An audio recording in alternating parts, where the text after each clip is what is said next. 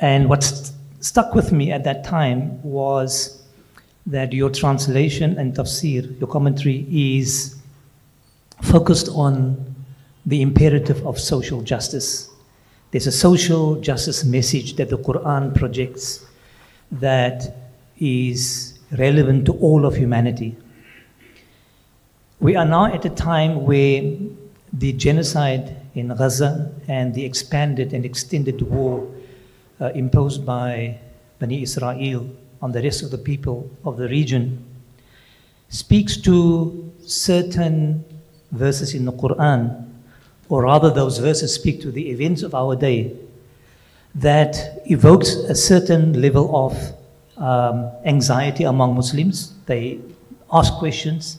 There's a certain level of confoundedness. But the verse I'm referring to in particular is Surah Al-Isra, verses 4 to 8, which have become the source of speculation and engagement by many scholars with respect to the first and the second aggression by Bani Israel. Based on the commentary that you have in your tafsir, could you expand on this particular discourse that is happening at the moment, and how you see the truths and the revelation in Surah Al-Isra, verses 4 to 8, relevant to the happenings in Palestine today? Mike? Bismillahir Rahmanir Rahim. Alhamdulillahi Rabbil Alameen. Wassalatu wassalamu ala Sayyid al-Mursaleen. وعلى أهل بيته الطيبين الطاهرين وعلى الأنصار والمهاجرين وعلى من تبعه إلى يوم الدين. Dear brothers, dear sisters, Assalamu alaikum wa rahmatullahi ta'ala wa barakatuh. Wa alaikum assalam wa rahmatullahi wa barakatuh. The question that was directed to me requires quite some time. I don't know the time frame that we have here, but I will try as much as possible to explain this, especially as we meaning the Muslims in the world, we have become the targets of common enemies. And the Qur'an, Allah's last words to mankind, is rich with information pertaining to social laws. The word in the Quran, sunnah, means social law. The plural sunan, social laws. And this is one area that our, let's say, learned scholars have much more responsibility in explaining to the Muslim public these social laws. When it comes to our immediate challenge today, of course, I think and I hope most of us are tuned into the current affairs, especially during the past year, when the forces of Zionism and imperialism and those who are proxies, extensions, and puppets of Zionism and imperialism, all of them have ganged up to try to more or less take possession, immediate possession of their version of the Holy Land, which they say extends from the Euphrates River to the Nile River. That would include what is today known as geographical Palestine, parts of Syria, parts of Egypt, parts of the Arabian Peninsula, Jordan itself, and parts of Iraq. So that is their plan. and they seem quite intent, as you can figure out by listening to what's happening to our brothers and sisters in the colonized lands and in lands adjacent to that. Allah subhanahu wa ta'ala has provided us the information that is required to see through their smoke screens and their shenanigans.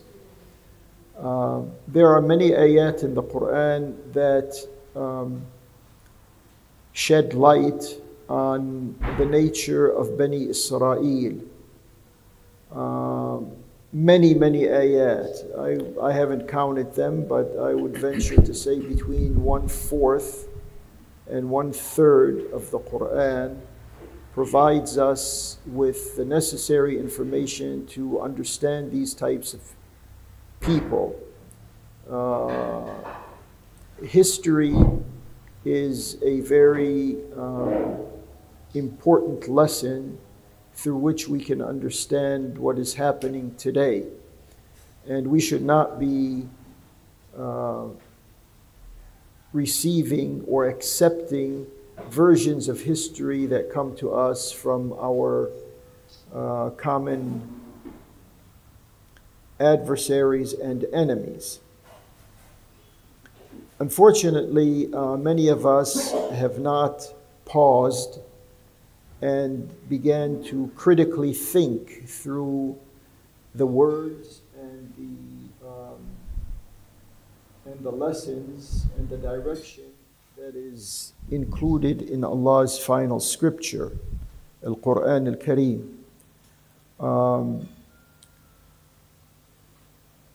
The ayat in Surah Bani Israel, and I say Surah Bani Israel because the many centuries that have preceded us, there's certain surahs in the Quran that have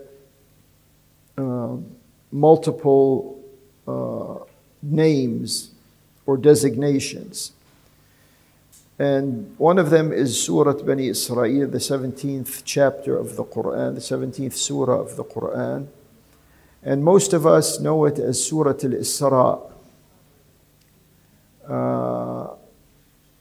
Only a few of us know that it is Surah Bani Israel. So in this surah, at the beginning of the surah, Allah subhanahu wa ta'ala speaks to us about Bani Israel. The information that is contained there, of course, is much more understandable in light of what is happening today. But I think we should understand a little in context here. Allah Jalla wa Ala took his subject, that's in reference to the Prophet, alayhi wa alihi salatu wassalam.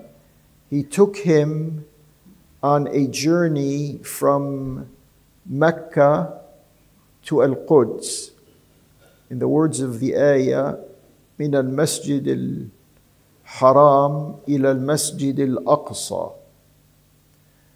And there's meaning to that, meaning there's a relationship between al-masjid al-haram in Mecca and al-masjid al-aqsa in Jerusalem, Al-Quds. The journey, as it's called, the nocturnal journey or the night journey, could have just been from Mecca to as-samawat al-ula, to the highest elevations of existence, to Sidrat al-Muntaha. Why was it via Al-Quds, Jerusalem? Because there's an interactivity between the history of Bani Israel, who went foul and went wrong and went astray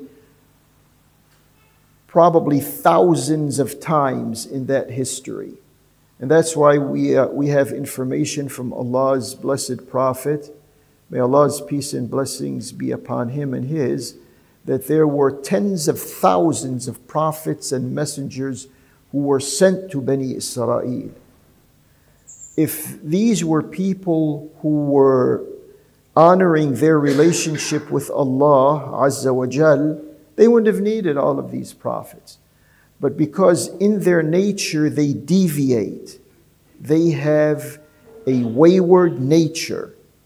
So that required, through the mercy of Allah, Tabaraka wa Ta'ala, that required that Allah sends them apostles and emissaries to guide them when they go off course. So they are guided, and then they go off course. And then they are guided, and then they go off course. And that's become their permanent feature. This is, it appears to me, this is a lesson that is lost on us, because some of us, they think that, no, we are in this Abrahamic thing together, and we can, get along and all of this. Whoever thinks like that has abandoned the meanings that come to us from Allah Jalla Sha'nuh. Anyone who understands the Qur'an, understands the guidance in the Qur'an, will never entertain this type of notion. Forget about it becoming a policy and a strategy as some rulers and their followers think is possible. So Allah subhanahu tells us that Bani Israel, the descendants of Israel, will cause chaos and corruption and instability 2 times throughout the course of history. وَقَضَيْنَا إِلَى بَنِي إِسْرَائِيلَ فِي الْكِتَابِ لَتُفْسِدُنَّ فِي الْأَرْضِ مَرَّتَيْنِ. This ayah is telling us, and this is what's required here. It's required for us to think of the information that Allah is relaying to us. So He's telling us these types of people, and by the way, because their nature is so twisted that there's a majority of them at times and there's a minority of them. They're not all of the same mindset, but don't confuse the few who will show signs of receptivity to Allah with the many who display antagonism and aversion to Allah. This is one area that has not been developed thoroughly in the contemporary Muslim mindset. There's an ayah at the end of Surah As-Saff that says, فَآمَنَت طَّائِفَةٌ مِّن بَنِي إِسْرَائِيلَ وَكَفَرَت طَّائِفَةٌ. So if Allah is bringing to our attention that there is a possibility that a fringe group of Bani Israel will see the light, so to speak, then we have to be careful. But let's not confuse the forest for the tree or the tree for the forest. Back to the ayat in Surah Bani Israel, Allah says they are going to have this type of ability to cause corruption on a worldwide scale twice in the span of human history. So the question is, when is the first time?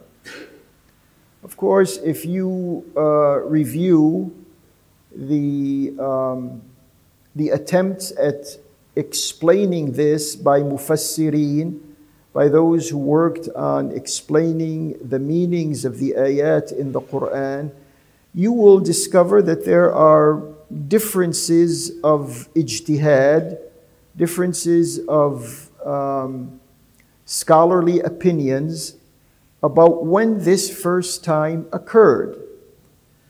You're asking me. I answer to you that the first time this occurred was the clout and the influence that Bani Israel had when they killed and attempted to kill the last 4 prophets and messengers of Allah. Yahya, Zakaria, Isa, and Muhammad. May Allah's peace and blessings be upon all of them. They managed to kill 2. Let that sink in. They killed prophets of Allah. And then they attempted to kill the last 2. You can't do that from a position of weakness, or if you're the victim that you always present yourself to be throughout history. Anyone tuned into their propaganda understands that they've been the victims of history, and never were they in positions of command and control. But obviously you have to have much influence to be able to do that type of thing. So that position was demolished, that first time around, was demolished and destroyed by the last prophet of Allah and the committed Muslims who were with him. As they were defeated in Al-Madinah, you see, they came to, before it was called Medina, it was called Yathrib. When they came to Yathrib, they had information that there's going to be an advent of the Messiah that they have been waiting for. They did not believe in the prophethood of Isa alayhi salam, and they did not believe in the prophethood later on of Muhammad alayhi wa alihi salatu wassalam. They didn't believe in that. So they're still waiting up until this very day and moment for the Messiah.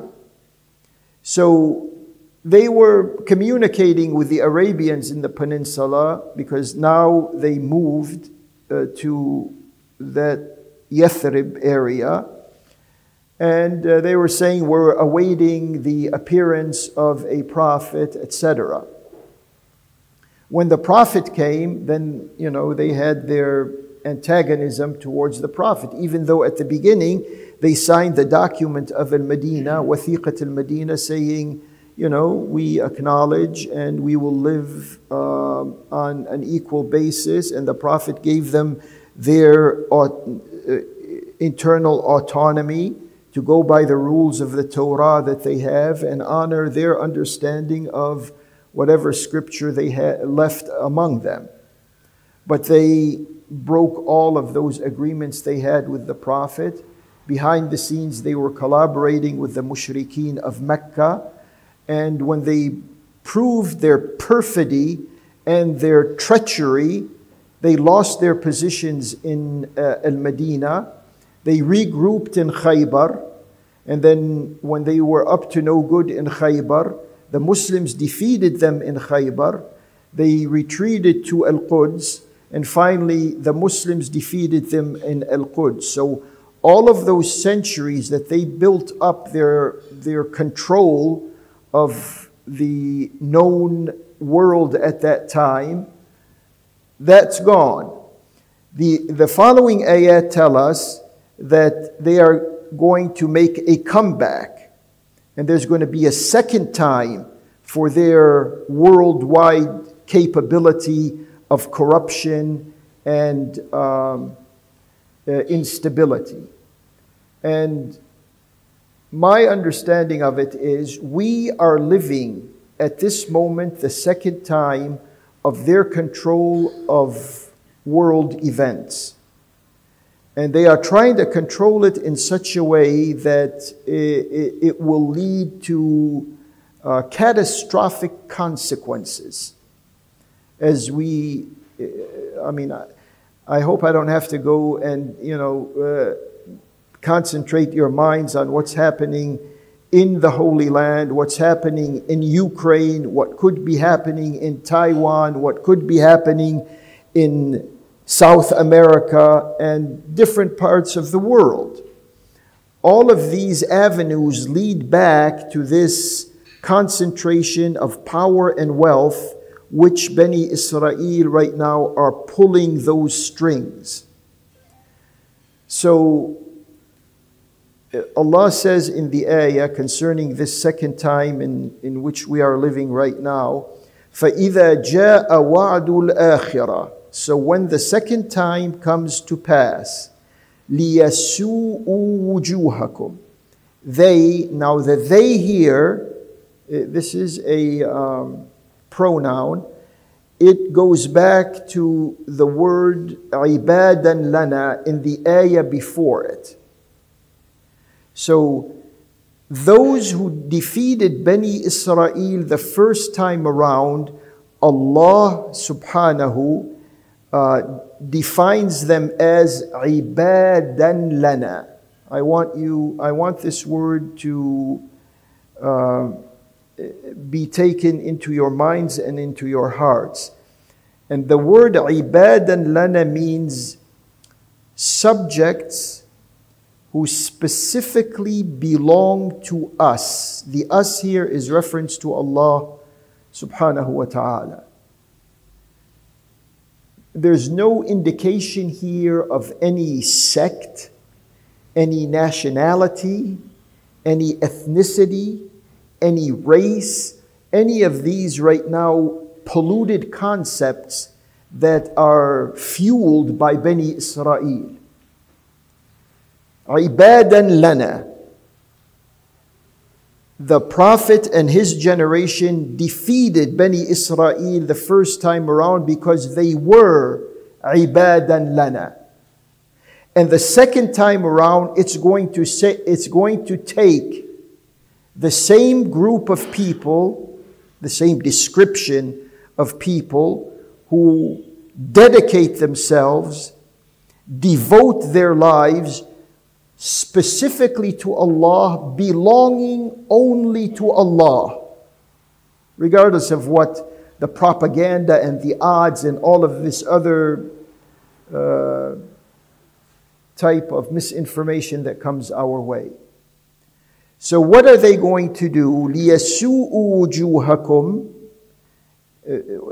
which means the imagery of Bani Israel, the facade of Bani Israel is going to be tarnished and exposed. وَلِيَدْخُلُوا الْمَسْجِدَ كَمَا دَخَلُوهُ أَوَّلَ مَرَّةٍ. And they, عِبَادًا لَنَا, will enter al-masjid, meaning al-masjid al-Aqsa in al-Quds, Jerusalem, the same way they entered it the first time. How did عِبَادًا لَنَا enter al-masjid al-Aqsa the first time? They entered al-masjid al-Aqsa the first time because Bani Israel had retreated from al-Madinah to Khaybar and then to al-Quds. And then eventually the Muslims, the Prophet, may Allah's peace and blessings be upon him, and his generation, they entered al-Masjid al-Aqsa after having liberated Mecca. The Prophet, may Allah's peace and blessings be upon him, understanding instructions, directives, and guidelines from Allah subhanahu wa ta'ala, did not say, knowing with all of these ayat that are revealed about Bani Israel, he didn't say, okay, let's delay our liberation of Mecca and concentrate on following up and pursuing Bani Israel to Al-Quds.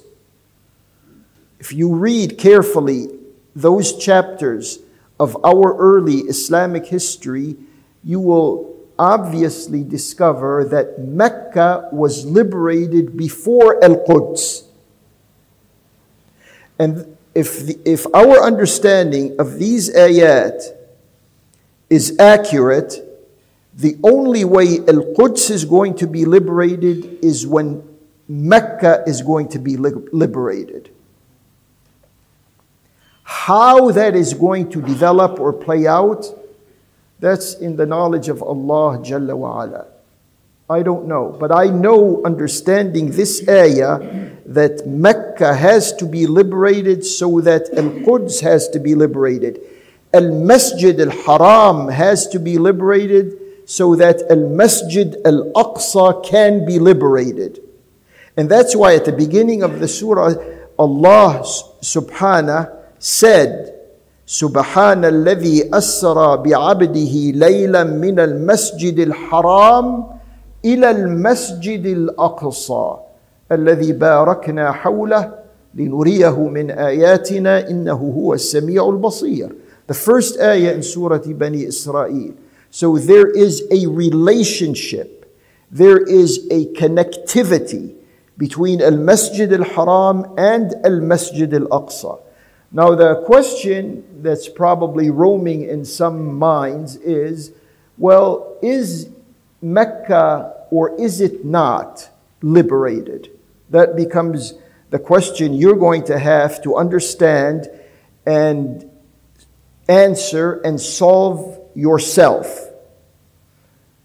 When we look at Mecca, is Mecca what it's supposed to be? Al-Bayt al-Haram, the Kaaba, the Qibla, is it what it's supposed to be? Can anyone tell any Muslim in the world, you are forbidden from coming to Mecca? Is that a liberated Mecca? Is Mecca liberated when the number of Muslims who go to Mecca is predetermined by those who are in power? They say, well, you know, there's a quota to come to Mecca. Who said? Which ayah, which hadith says there has to be a quota on population, you know, certain Muslim populations that are in certain countries? Well, out of those populations, we are only going to permit a small percentage of you to come to Mecca. Where did that come from?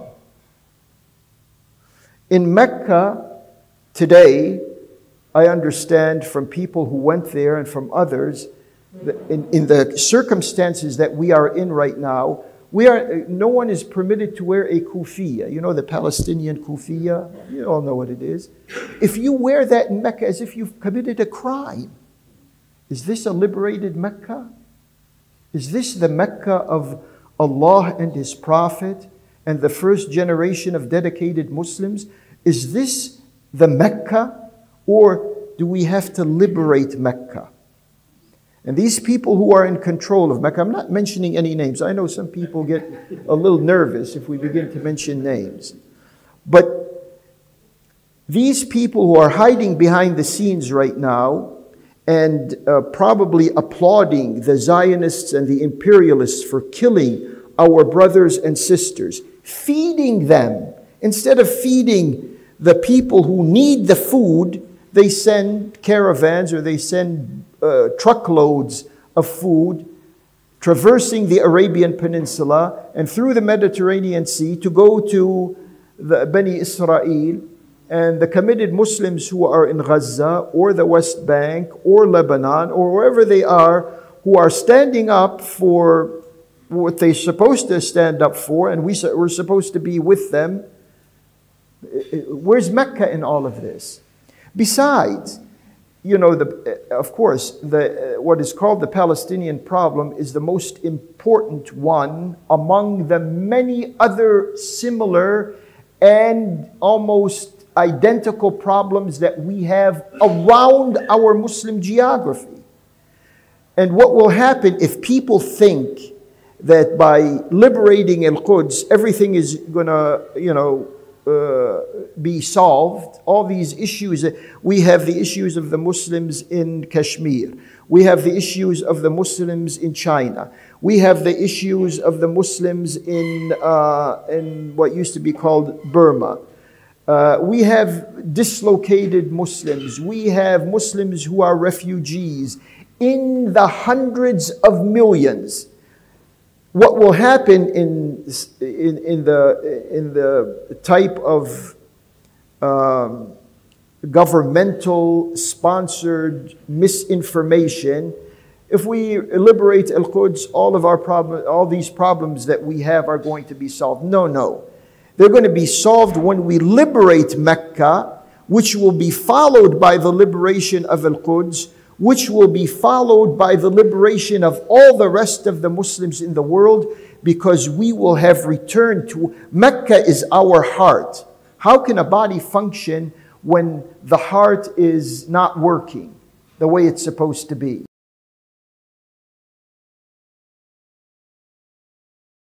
And I think we all do know who they are, and our publication certainly doesn't hold back on not mentioning names. We do name when they need to be named. Before I ask Farid to proceed with the next question, I have been reminded that Ascendant Qur'an, which is your tafsir, is available for sale. For those who are keen on obtaining a copy, it's available for 100 Rand. It's a special price, and we'd like to ask everybody to support the sale of this particular tafsir by Sheikh Muhammad Al-Asi. Thanks, Mahmoud. So I just want to turn to you, Zafar, and if you can just show our audience, our guests. So is that the copy that's on sale? Okay, it's for 100 rands. Thanks, Zafar. Zafar, I just want you to pick up from what Sheikh Muhammad Al-Asi has spoken about the contemporary world, and of course, I think it was John Pilger who said, that Palestine is the question. It is central. And as Sheikh has pointed out, liberation of Mecca leads to the liberation of Al-Aqsa. But maybe we should throw our focus and our eyes wider, because it's all, part of a colonial project. If you can just, in terms of the contemporary challenges that face the Muslim world, and how do we, of course we don't have all the answers, but at least a pathway to addressing and challenging those issues. Bismillahir Rahmanir Rahim. Alhamdulillahi Rabbil Alameen. والصلاة والسلام على سيدنا وحبيبنا وخاتم الأنبياء والمرسلين وعلى آله وأهل بيته الطيبين الطاهرين وأصحاب المنتجبين. Brothers and sisters, Assalamu alaikum wa rahmatullahi wa barakatuh. I'm grateful to the organizers for giving us this opportunity to share some thoughts with you. And as Brother Mahmoud and Brother Farid pointed out, we have this translation in English. This is English only translation of the Noble Qur'an by Imam Muhammad Al-Asi. Of course, prior to that, he has already produced, has worked on the tafsir of the Qur'an, which is actually absolutely historical, because that tafsir is the first tafsir ever produced directly in the English language. In 1500 years of Muslim history, no scholar attempted to produce a tafsir of the Qur'an directly in the English language. All of the tafsir that you find anywhere were first either produced from Arabic to Arabic, Arabic to Farsi, Arabic to Turkish, Arabic to Urdu or other languages, and then they were translated from those languages into English. So they're actually third generation tafsir, and you can appreciate that if, let's say, there is a scholar who has a certain understanding of the message of the Qur'an that he has rendered into another language, then that scholar himself has not translated that tafsir from that language into the English language. So we are basically moving away, and there are certain challenges along the way in that.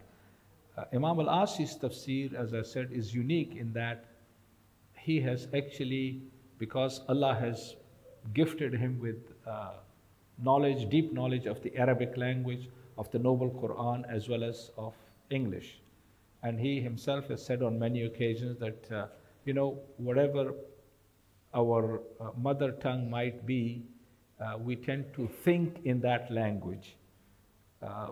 So people born in the English-speaking world would think in the English language. People born in the Arabic-speaking world would think in the Arabic language. Now, Imam al-Asi is in a unique position that his mother tongue is Arabic, and he was born in America, so he is fully conversant in both languages. And of course, he also studied Arabic literature, the Quran, and Hadith, and Fiqh, etc.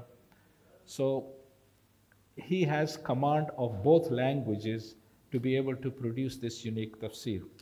And later on, of course, we discussed the situation with respect to producing a translation of the meanings of the Quran, so that would serve as a gateway to the tafsir, because obviously the tafsir, being so deep, was proving to be challenging to many Muslims unless they were highly qualified scholars.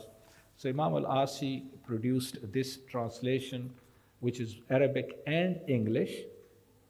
And of course, we felt that now, this is of course for the Muslims, but we felt that we needed to produce an English-only version in which many Arabic words that are familiar to Muslims, but they will not necessarily be familiar to non-Muslims.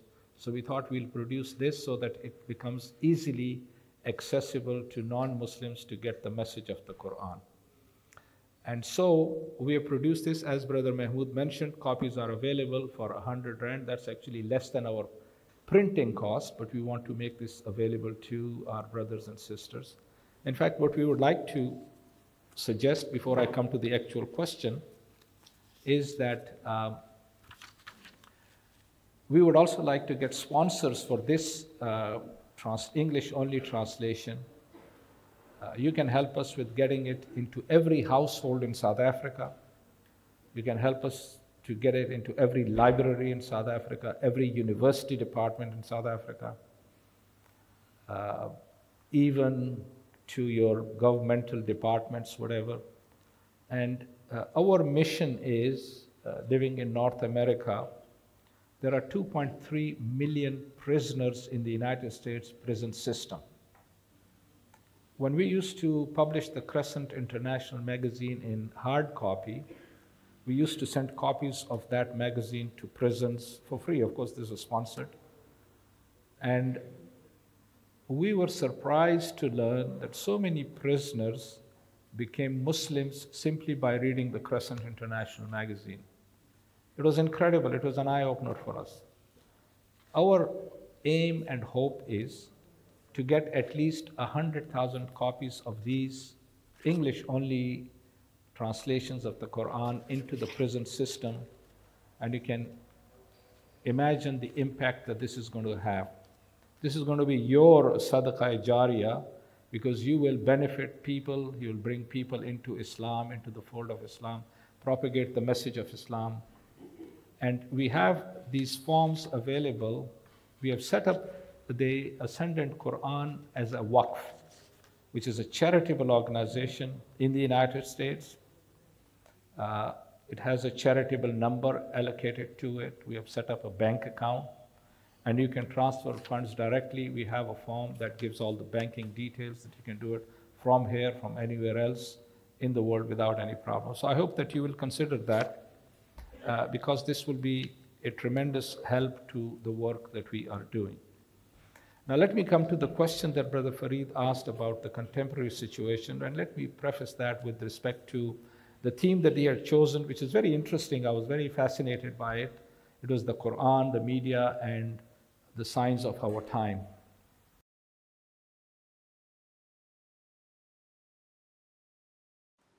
You see, the Quran is Allah's revealed word. It is Allah's communication to humanity. And Allah had promised right at the time when He created the first human social being, Adam alayhi salam, and his wife, his Zawj. And when they were sent to earth, of course they were created for earth. They were not going to live in heaven forever, paradise. They will first spend a period of time on earth. When they were being sent down, Allah subhanahu wa ta'ala sent to them, فَإِمَّا يَأْتِيَنَّكُم مِّنِّي هُدًى فَمَن تَبِعَ هُدَايَ فَلَا خَوْفٌ عَلَيْهِمْ وَلَا هُمْ يَحْزَنُونَ. So Allah says to Adam alayhi salam and therefore to his progeny that guidance will come to you from me. And anyone and those who follow this guidance, those who live by this guidance, shall neither have fear nor shall they grieve. And implicit in this ayat is also the idea that if we do not follow this guidance, we reject it, we have a choice, Allah gives us that choice. But if we reject that guidance, then implicit in this ayat is that we must prepare ourselves for Allah's corrective justice. Not only in the akhirah, but in this dunya. And also we will face grief, definitely in the akhirah, but also over here. Now, when we look at the Muslim world today, and even societies like yours, South Africa, America, Canada, etc., where I live and Imam Al-Asi lives,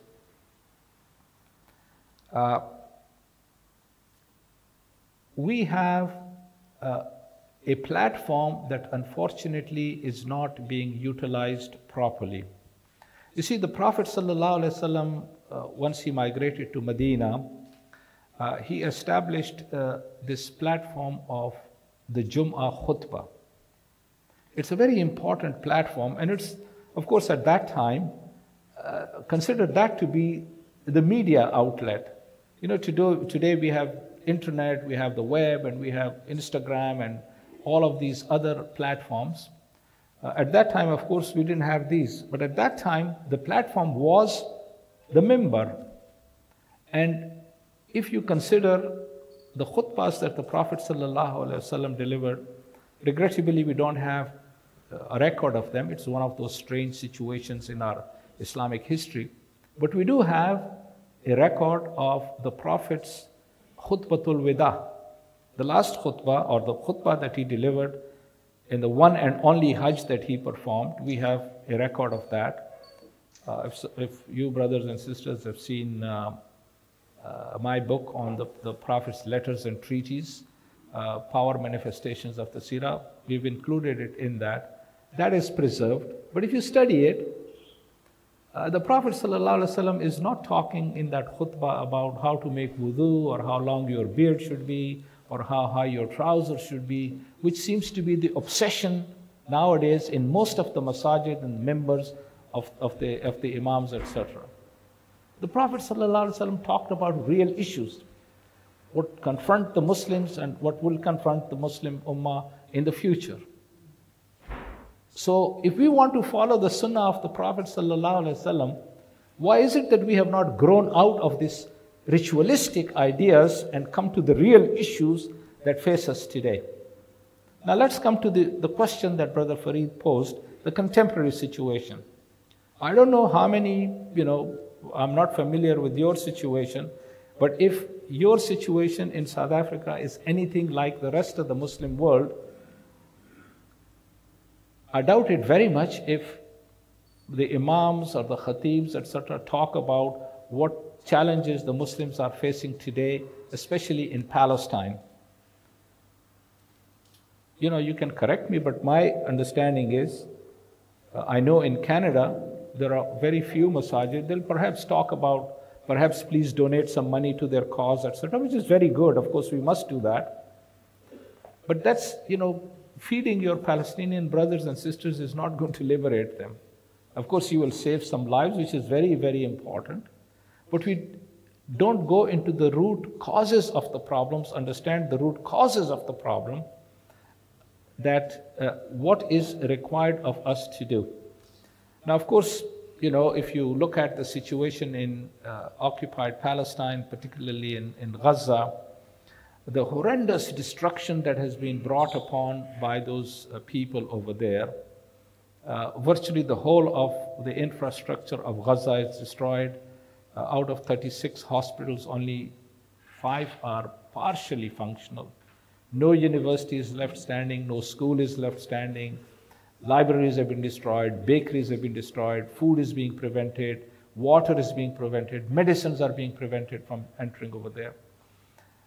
It's something that keeps me awake often at night when I think about it, that in Gaza, because of the massive bombings and the number of children that have been killed and injured, etc., children badly wounded whose limbs have to be cut. And regrettably, there is no anesthesia. Now just imagine a 4 or 5-year-old child held back by people, cloth on his face so that his screams can be muffled, and the surgeon using knives to cut his limbs without anesthesia. When we get hurt, we cut our finger a little bit and, we can feel the pain. Just imagine if somebody were to come and cut your finger without anesthesia, how it would feel. Just imagine these young children, 4 or 5 years old. There was, in fact, a case of a particular child, a young girl about 4 years old. Her father was a surgeon. And her father is now amputating his own daughter's leg. When children have surgery, etc., the parents are not allowed into the surgical ward. They are asked to sit outside, and the doctor and the nurses, carry out the operation, of course, with anesthesia. Now, here is a situation: you have a father cutting the limb of his own child, and of course, that young girl died on the operation theater because of pain. These are the situations that we face over there. But we need to look at the larger picture. This is the suffering of our people in Gaza and in the West Bank, and now it has been extended to Lebanon as well. Our Palestinian brothers and sisters in what is referred to as the Islamic resistance, they're not only fighting the Zionists, they are fighting the entire collective West, led by the United States. Because since October of 2023, the US has supplied something like $50 billion in weapons to the Zionist entity to carry out these massacres, this genocide of the Palestinian people. Britain, Germany, and Italy are other countries that are involved in this, supplying weapons. And then you have, as Imam Al-Asi pointed out, we have these so-called quote-unquote Muslim regimes providing food and fuel coming through the Arabian Peninsula, through Jordan, going into occupied Palestine. Fuel that is used by the Zionists, planes, tanks, etc., to carry out the slaughter of the Palestinian people. So we are forced to ask, we are Muslims, Allah subhanahu wa ta'ala calls us one ummah, but where is that one ummah? What is it that these regimes lead them into providing support to the genocidal Zionists and not help the Palestinian people who are suffering so much? And look at the people or the countries that are supporting the Palestinian people. we all know, and of course we don't want to get into the sectarian nonsense, but I mean, it's a reality that the Palestinians are quote unquote Sunnis. We are both from the Sunni background, although there are people who make allegations against us that we are Shias.